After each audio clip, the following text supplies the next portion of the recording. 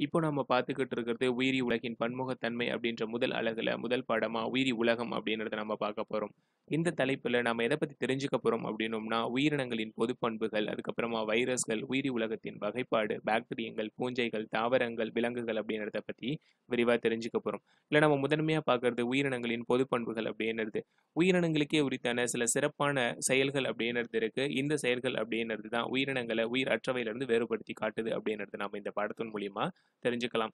இத பார்த்ததுக்கு அப்புறமா நம்ம அடுத்தது வைரஸ் அப்படின்றத பார்க்க போறோம். வைரஸ் அப்படின்றத எதனால நம்ம முதன்மையா பார்க்கிறோம் அப்படின்னோம்னா, வைரஸ்கள் மட்டும் தான் உயிர் உள்ளவைகளுக்கான பண்புகளையும், உயிர் இல்லாதவைகளுக்கான பண்புகளையும் பெற்றிருக்கு. அதனால வைரஸ்கள நம்ம விரிவா பார்க்க போறோம். அடுத்தது உயிரின உலகத்தின் வகைப்பாடு அப்படின்றத விரிவா பார்க்க போறோம். இந்த வகைப்பாடு அப்படின்றது ஒவ்வொரு காலகட்டத்திலயும் ஒவ்வொரு விதமான அறிவியல் அறிஞர்களால் வேறுபட்ட கருத்துக்களால உருவாக்கப்பட்டு இருக்கு. அதாவது மைக்ராஸ்கோப் அப்படின்ற ஒண்ணு வரத்துக்கு முன்னாடி வரைக்கும் இருந்த வகைப்பாட்டு நிலை அப்படின்றது வேற. மைக்ராஸ்கோப் அப்படின்றது கண்டுபிடிக்கப்பட்டதுக்கு அப்புறமா, அதாவது ஒரு செல் உயிரிகளை பார்த்ததுக்கு அப்புறமா இந்த வகைப்பாட்டுல நிறைய வேறுபாடுகளும் மாறுபாடுகளும் வந்திருக்கு. இந்த வகைப்பாட்டுக்குள்ள வரக்கூடிய உயிரினங்களான பாக்டீரியங்கள், பூஞ்சைகள், தாவரங்கள், விலங்குகள் அப்படின்றதையும் நாம விரிவா பார்க்க போறோம். இதுல ஒவ்வொரு உயிரினங்களுக்கும் இடையே உள்ள தொடர்பு என்ன அப்படின்றதும், அந்த உயிரினங்களுக்கு இடையே இருக்கிற வேறுபாடுகள் என்னென்ன அப்படின்றதையும் நாம பார்க்க போறோம். அமைப்பியலிலும், வடிவத்திலையும், செயல்முறைகளிலும் இந்த உயிரினங்கள் எந்த அளவுக்கு ஒத்துப்போகுது, எந்த அளவுக்கு வேறுபட்டு இருக்கு அப்படின்ற தகவல்களையும் இந்த படத்து மூலியமா நாம விரிவா தெரிஞ்சுக்கலாம். வாங்க படத்துக்குள்ள போகலாம். நாம வாழ்ந்துகிட்டு இருக்க இந்த பூமியானது உருவாகி கிட்டத்தட்ட 4.6 பில்லியன் வருஷங்கள் ஆகுது. உருவான இந்த பூமியில இருவேறு வகையான அமைப்புகளை நாம பார்க்க முடியும். அந்த அமைப்புகள் உயிர் உள்ள அமைப்பு, உயிரற்ற அமைப்பு என வகைப்படுத்தப்பட்டிருக்கு. இந்த இரண்டு அமைப்புகளும் ஒன்னோட ஒண்ணு சேர்ந்துதான் உயிர்கோளம் அப்படின்ற ஒன்ன உருவாக்குது. இந்த உயிர்கோளம் அப்படின்றது, அதாவது உயிரினங்களை தன்னகத்தே கொண்டு இருக்க பூமியை தான் நம்ம உயிர்கோளம் அப்படின்னு சொல்லுவோம். வான்வெளியிலிருந்து பார்க்கும் பொழுது பூமியில இரு வகையான பகுதிகளை நாம பார்க்க முடியும். ஒன்னு நீரால் சூழப்பட்ட பகுதி, இன்னொன்னு அந்த நீர்ல அங்கங்க சிதறி கிடக்கிற பெரும் கண்டங்களா இருக்கக்கூடிய நிலப்பகுதி அப்படின்றது நாம பார்க்க முடியும். இந்த நிலப்பகுதி அப்படின்றதும் நீரால் சூழப்பட்ட பகுதி அப்படின்றது ஒரே மாதிரியான அமைப்பியலை கொண்டிருக்கா அப்படின்னோம்னா இல்லைன்னு தான் சொல்லணும். நீரால் சூழப்பட்ட பகுதி அப்படின்னு எடுத்துக்கிட்டோம்னா நன்னீர் அமைப்பு, உவர்நீர் அமைப்பு அப்படின்னு இரு பெரும் பிரிவுகளை நாம் அதை பிரிக்க முடியும். நன்னீர் அமைப்பு அப்படின்றதுல ஏரி, குளம், குட்டை, கால்வாய், பனியாறுகளும், ஓடை, நதி இது எல்லாமே வந்துடும். அதே மாதிரி உவர்நீர் அப்படின்னு எடுத்துக்கிட்டோம்னா பெரும் கடல்கள் அப்படின்றது தான். நிலத்தோற்றம் அப்படின்றது ஒரே மாதிரியான சீரான அமைப்புல இருக்கா அப்படின்னா கண்டிப்பா கிடையாது. உயர்ந்த மலை சிகரங்களை நம்ம பார்க்க முடியுது, சமவெளி பகுதிகளை பார்க்க முடியுது, பாலைவன பகுதிகளை நம்மளால பார்க்க முடியுது. இது மாதிரியான நிலத்தோற்ற அமைப்புலையும் நீரியல் அமைப்பு அப்படின்றதுலயும் வேறுபாடு இருக்கிறதுனாலையும் ஒவ்வொன்றுமே அதுக்கான உயிரினங்களை, அதுக்கு தகவமைக்கப்பட்ட உயிரினங்களை தன்னகத்தே கொண்டுதான் இந்த உயிர்கோளம் அப்படின்றது உருவாகி இருக்கு அப்படின்றத நாம தெரிஞ்சுக்க முடியும். இது மாதிரியே வாழக்கூடிய உயிரினங்கள்ல அடிப்படை உயிரி மூலக்கூறா இருக்கக்கூடியது டிஎன்ஏ அப்படின்றது தான். உயிரினங்களை இயக்கக்கூடிய டிஎன்ஏ, ஒரு உயிரினமானது இந்த வடிவத்துல தான் இருக்கணும், இது மாதிரியான பணிகள் அது செய்யணும் அப்படின்றத தீர்மானிக்கக்கூடிய காரணியா இருக்கக்கூடிய இந்த டிஎன்ஏ அப்படின்றது உயிரற்ற மூலக்கூறுகளான carbon, hydrogen, oxygen, nitrogen, phosphorus அப்படின்ற உயிரற்ற மூலக்கூறுகள்ல இருந்து தான் உருவாகி இருக்கு. 2011 மோரா அவர்கள் எடுத்த கணக்கீட்டின்படி இதுவரைக்கும் அறியப்பட்ட உயிரினங்களோட மொத்த எண்ணிக்கை அப்படின்றது 8.7 மில்லியன் ஸ்பீஷீஸ் அப்படின்றத அவர் ரிப்போர்ட் பண்ணி இருக்காரு.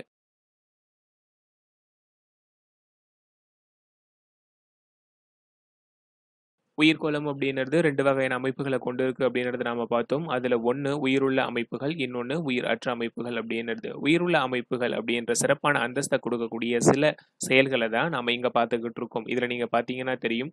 உயிரினங்களோட பொது பண்புகள் அப்படின்னுட்டு சில செயல்கள் அப்படின்றது இங்க இருக்கு. இந்த செயல்கள் அப்படின்றது தான் உயிரினத்திற்கான ஒரு சிறப்பான அந்தஸ்து அப்படின்றத கொடுக்குது. இதுல பெரும்பாலான செயல்கள் அப்படின்றது உயிரற்ற அமைப்புகள் அப்படின்றதுல நாம பார்க்க முடியாது. ரொம்ப முக்கியமான சில செயல்கள நாம இங்க பார்க்கலாம். உணவூட்ட முறை, வளர்ச்சி, வளர்சிதை மாற்றம், சுவாசித்தல், கழிவு நீக்கம், உறுத்துணர்வு, இனப்பெருக்கம், நகர்வு. இந்த செயல்கள் எல்லாமே ஒன்னோட ஒண்ணு நெருக்கமான தொடர்பு அப்படின்றதுல இருந்துகிட்டு இருக்கு. இந்த செயல்முறைகள் அப்படின்றது தான் உயிரினங்களோட பொது பண்புகள் அப்படின்னு நம்ம முன்னாடியே சொன்னோம் இல்லையா? இந்த பொது பண்புகள் அப்படின்றதுல ஏதாவது ஒரு பண்பு அப்படின்றது இல்ல அப்படின்னாலும், அதாவது ஒரு செயல்முறை அப்படின்றது சிறப்பா நடைபெறல, இல்ல நடைபெறவே இல்ல, இல்ல அதிகமா நடைபெறுது அப்படின்னோம்னா, அது உயிரினங்களுடைய சமநிலையில ஒரு பெரும் பாதிப்பை ஏற்படுத்தும் அப்படின்றத நம்ம பார்க்க முடியும். இந்த செயல்முறைகள் அப்படின்றதுல இன்னும் உட்பிரிவுகள் அப்படின்றது நெறைய இருக்கு. அத பின்னாடி வர ஸ்லைட்ஸ்ல நம்ம பார்க்கலாம்.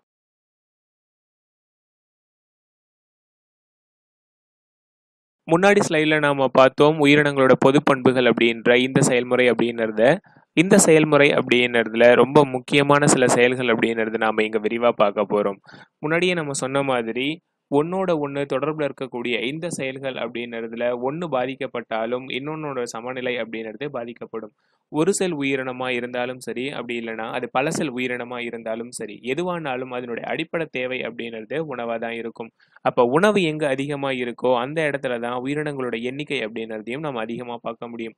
உணவு ஊட்டமுறை அப்படின்ற இந்த ஒண்ண நாம எடுத்துக்கிட்டோம் அப்படின்னோம்னா, அதுல 2 வகை அப்படின்றத நாம பார்க்கலாம். ஒண்ணு தற்சார்பு உணவு ஊட்டமுறை, இன்னொன்னு பிற சார்பு உணவு ஊட்டமுறை அப்படின்றது. தற்சார்பு உணவு ஊட்டமுறை அப்படின்றதுக்கு உதாரணமா நம்ம தாவரங்கள சொல்ல முடியும். தனக்கு தேவையான உணவ தானே உற்பத்தி பண்ணிக்கக்கூடிய ஆற்றல் அப்படின்றது தாவரங்களுக்கு உண்டு. பிறச்சார்பு உணவு ஊட்டமுறை அப்படின்றது தாவரங்கள தவிர இருக்க மீதி எல்லா உயிரினங்களுக்குமே பொருந்தும். இந்த உயிரினங்கள் அப்படின்றது தனக்கு தேவையான உணவை தானே உற்பத்தி பண்ணும் ஆற்றல் அப்படின்றது கிடையாது. அதனால தன் உணவு தேவைக்கு எப்பவுமே இன்னொரு உயிரினத்தையோ இல்ல உயிரற்ற ஏதோ ஒன்றையோ அது சார்ந்து தான் இருக்க ஆரம்பிக்கும். இதனால உணவு ஊட்டமுறை அப்படின்றது ரொம்ப முக்கியமான ஒரு நிகழ்வு உயிரினங்களோட பொது பண்பு அப்படின்றதுல. அடுத்தது நம்ம பார்க்கலாம் வளர்ச்சி அப்படின்றது.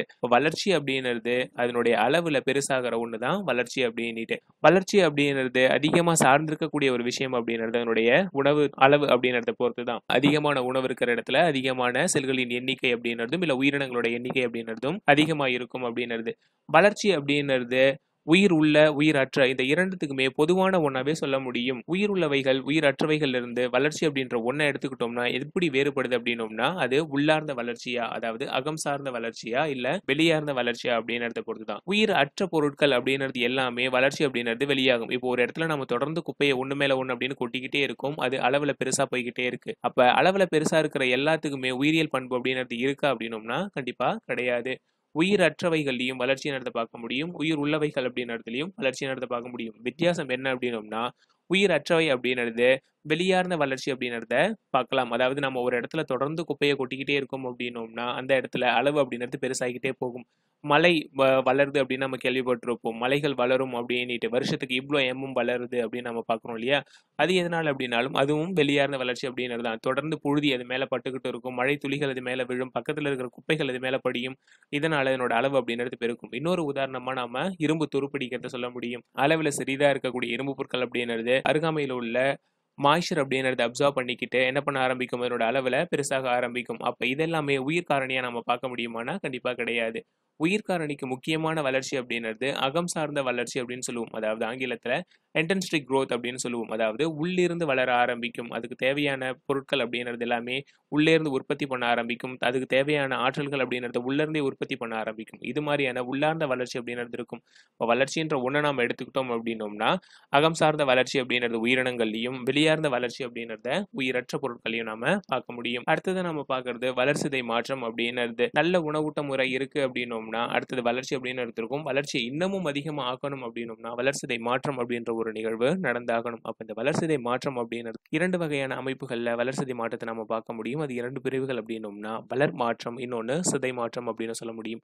வளர் மாற்றம் அப்படின்றது சிறிய மூலக்கூறுகளை ஒன்னோட ஒண்ணு சேர்த்து பெரிய மூலக்கூறுகளை உருவாக்கி ஆற்றல் அப்படின்றத சேமிக்கிற செயலாகும். சிதை மாற்றம் அப்படின்றது பெரிய மூலக்கூறுகளை சின்ன சின்ன துண்டங்களா உடைச்சி அதிலே இருந்து ஆற்றல்களை கிரகிச்சுக்கிட்டு அது வளர்ச்சிக்கோ இல்ல மற்ற தேவைக்கோ பயன்படுத்திக்கிறது அப்படின்றது தான்.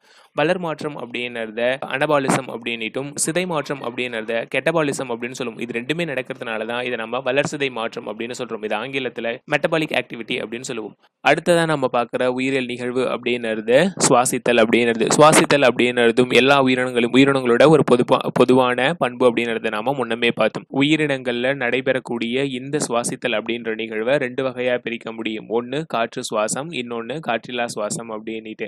ஆக்சிஜனை வச்சுக்கிட்டு உயிரினங்கள் வாழற அந்த கண்டிஷன் அப்படின்றத காற்று சுவாச உயிரினங்கள் அப்படின்னு சொல்லுவோம்.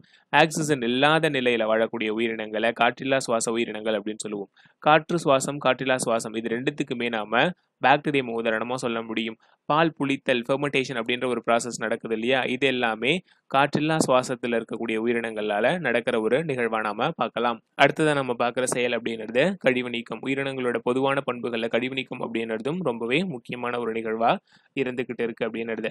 அடுத்ததை நம்ம பார்க்கலாம் உறுத்துணர்வு அப்படின்றது. உறுத்துணர்வு அப்படின்றது 2 வகையை நாம சொல்ல முடியும். ஒன்னு தூண்டல்கள், இன்னொன்னு துலங்கல்கள் அப்படின்னுட்டு.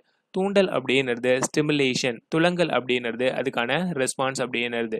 ரொம்ப இயல்பான ஒரு விஷயம். தாவரங்கள் அப்படின்றது எல்லாமே ஒளிய நோக்கி நகரும். ஒளிய நோக்கி அதனுடைய திசைய திருப்பிக்கும் அப்படின்னுட்டு. உதாரணமா சூரியகாந்தி பூவ நாம சொல்ல முடியும். எந்த சைடு சூரியன் இருக்கோ, அந்த சைடு அது என்ன பண்ண ஆரம்பிக்கும்? திரும்ப ஆரம்பிக்கும். அதே மாதிரியான விஷயம் அப்படின்றது தான். தூண்டல்ல இன்னொரு முக்கியமான விஷயம் அப்படின்றது, தொட்டால் சிணுங்கி தாவரத்த நம்ம சொல்ல முடியும். நம்ம தொட்ட உடனேயே அதனுடைய இயல்பு அப்படின்றது, அந்த இலைகள் அப்படின்றது ஒண்ணோட ஒண்ணு நெருக்கமா க்ளோஸ் ஆக ஆரம்பிக்கும். அதையும் நாம பார்க்க முடியும். இதுதான் தூண்டல் அப்படின்றது. தூண்டல் அப்படின்றது நாம தொடும்பொழுது அதில ஏற்படைய மாற்றம். துலங்கல் அப்படின்றது அதில நடக்கக்கூடிய மாற்றம் அப்படின்றது தான். தூண்டல்கள், துலங்கங்கள் இது 2மே ரொம்பவே முக்கியமான ஒண்ணு. உறுத்துணர்வு அப்படின்றது நம்ம ஆங்கிலத்தில இரிட்டபிலிட்டி அப்படின்னு சொல்லுவோம். அதாவது அது ஒரு உயிரினத்திற்கு ஏற்படக்கூடிய வெறுப்புணர்வு அப்படின்றத நாம அதில பார்க்க முடியும். அடுத்தது நாம பார்க்கலாம் இனப்பெருக்கம். நல்ல உணவு ஊட்ட முறை இருக்கு. செல்லானது நல்ல வளர்ச்சி அப்படின்றது அடைஞ்சிருக்கு. வளர்சிதை மாற்றம் அப்படின்றத செஞ்சுட்டு, செல்லுக்கு தேவையான அனைத்து ஆற்றல்களையும் சேமித்து வச்சிருக்கு. அது மூலியமா சுவாசித்தல் அப்படின்ற ஒரு நிகழ்வு நடக்குது. கழிவு நீக்கம் அப்படின்றது செய்யுது. உறுத்துணர்வு எதுவுமே இல்லாம, ஒரு பாதுகாப்பான இடத்த அது உணருது அப்படின்ற பட்சத்துல, பாதுகாப்பான இடம் அப்படின்றது சூழ்நிலையை பொறுத்ததும் கூட. அத உணருது அப்படின்ற பட்சத்துல, அடுத்தது உயிரினங்கள் செய்யக்கூடிய மிகப்பெரிய முக்கியமான ஒரு செயல் அப்படின்றது இனப்பெருக்கம் அப்படின்றது தான். இந்த இனப்பெருக்கம் அப்படின்றத நம்ம 3 வகைகளா பிரிக்க முடியும். ஒண்ணு உடல் இனப்பெருக்கம், இன்னொன்னு பாலில்லா இனப்பெருக்கம், பாலினப்பெருக்கம் அப்படின்றது. இனப்பெருக்கத்தோட முக்கியமான தேவை என்ன அப்படின்னோம்னா, ஒவ்வொரு ஒவ்வொரு உயிரினமும் தன்னோட இனத்த விருத்தி செய்யணும் அப்படின்றது தான். அதனுடைய அளவுல பெருக்கறது அப்படின்றதும், பாப்புலேஷன் இன்கிரீஸ் பண்ணணும் அப்படின்ற ஒரு அடிப்படை குணம்ன்றது ஒவ்வொரு உயிரினத்திற்கும் இயல்பாவே இருக்கக்கூடிய ஒரு செயல். உடலின பெருக்கம் அப்படின்றத நம்ம பார்க்கலாம். பிராக்மென்டேஷன் அப்படின்னுட்டு. சின்ன சின்ன துண்டங்களா உடைஞ்சிட்டு, அது ஒவ்வொரு துண்டம் அப்படின்றதும் ஒரு புதிய தாவரத்த அப்படின்றது உருவாக்குறது தான் உடலின பெருக்கம் அப்படின்றது. இதுக்கு உதாரணமா நாம ஆல்கேவ பார்க்க முடியும், பூஞ்சைகள பார்க்க முடியும். அதனுடைய உடலின பெருக்கம் அப்படின்றது இது மாதிரியான செயல்முறை மூலியமா தான், பிராக்மென்டேஷன் மூலியமா தான் நடக்க ஆரம்பிக்கும். இன்னொன்னு நம்ம பார்க்கலாம், உடலின பெருக்கம் அப்படின்றதுல வெஜிடேட்டிவ் ப்ராபகேஷன் அப்படின்னுட்டு ஆங்கிலத்துல சொல்லுவோம். வெஜிடேட்டிவ் ப்ராபகேஷன் அப்படின்றது பூச மரம் இருக்கு அப்படின்னு வச்சுங்க, ஸ்பிஷியா பாப்புலினா அப்படின்னு சொல்லுவோம். அல்ல முருங்கை மரம் அப்படின்றது இருக்கும். இதனுடைய ஒரு கிளையையோ இல்ல ஒரு தண்டு பகுதியை நம்ம வெட்டி நடும்பொழுது என்ன பண்ண ஆரம்பிக்கும்? அது ஒரு புது உயிரினமா, புது தாவரமா வளர்ச்சி அடைய இந்த செயல்முறை அப்படின்றது தான் உடலின பெருக்கம் அப்படின்றது. அடுத்ததை நம்ம பார்க்கலாம் பாலில்லா இனப்பெருக்கம் அப்படின்றது.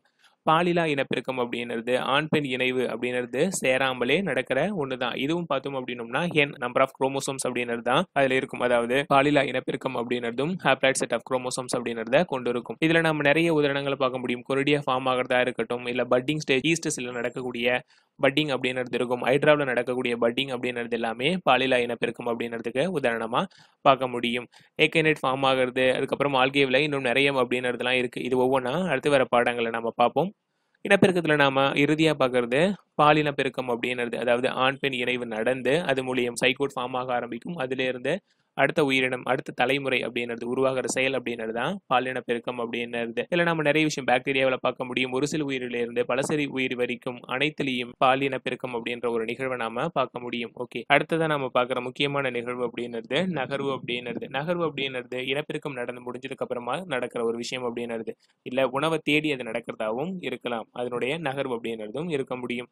ஒரே இடத்துல செல் அதிகமாயிடுச்சு அப்படின்னோம்னா, ஒரே இடத்துல உயிரினங்கள் அதிகமாயிடுச்சு அப்படின்னோம்னா, அதனோட உணவு தேவை அப்படின்றதும் அதிகமாகும். அப்ப எந்த இடத்துல உணவு இருக்கோ அதை தேர்ந்து அதை தொடர்ந்து அதனுடைய உயிரினங்களோட நகர்வு அப்படின்றது இருக்கும். அடுத்ததை நம்ம பார்க்கலாம் செல் அமைப்பு அப்படின்றது. செல் அமைப்புன்றது நமக்கு முன்னமே தெரிஞ்ச ஒரு விஷயம் அப்படின்றது தான். எத்தனை வகையான செல்கள் இருக்கு அமைப்பியலை பொறுத்துன்னு பார்த்தோம்னா 2 வகையான செல் அமைப்பு அப்படின்றது இருக்கும். ஒன்று யூகேரியாட்டிக் செல், இன்னொன்று ப்ரோகேரியாட்டிக் செல் அப்படின்றது.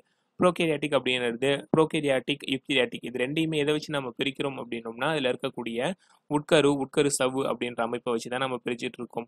உட்கரு சவ்வு இல்லாமல் வெறும் டிஎன்ஏ மட்டும் அதில் இருக்கு அப்படின்னோம்னா அதை தொன்மை உயிரினம் அப்படின்னு சொல்ல முடியும். அதாவது உண்மையான உட்கரு அற்ற உயிரினம் அப்படின்னுட்டு. இன்னொன்று அப்படின்றது யூகேரியாட்டிக் அப்படின்றது. யூகேரியாட்டிக் செல்ஸ் எல்லாமே அதில் உண்மையான உட்கரு அப்படின்றது இருக்கும். அதாவது அது உட்கருவை சுற்றின ஒரு சவ்வு படலம் அப்படின்றது நாம பார்க்க முடியும். இந்த 2 அமைப்பை வச்சு தான் செல் அப்படின்றத நாம 2 வகைகளை பிரிக்கிறோம். ஒன்று யூகேரியாட்டிக், இன்னொன்று ப்ரோகேரியாட்டிக் அப்படின்றது.